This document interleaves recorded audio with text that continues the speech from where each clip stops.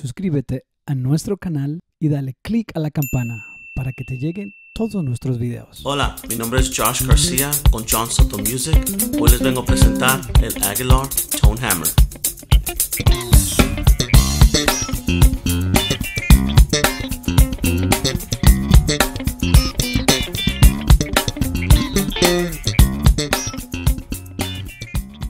Este es el Tone Hammer de Aguilar. Vamos a ir profundamente para ver de qué consiste este pedal.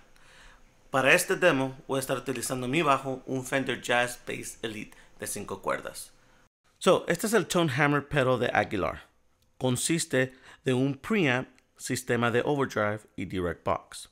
Contiene 6 ajustadores que son ganancia, frecuencias agudas, graves, medios, nivel de frecuencia media y por último el volumen master.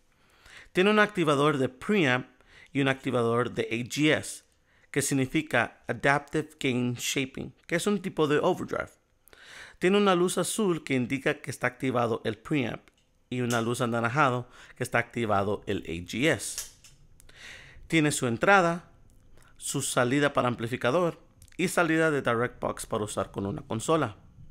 El botón Pre-Pause te manda señal directa, sea antes o después del ecualizador.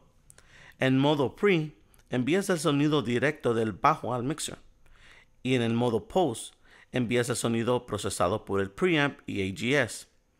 Este es un pedal que utiliza un adaptador de 18 voltios, centro negativo, que consume corriente de 7 mA.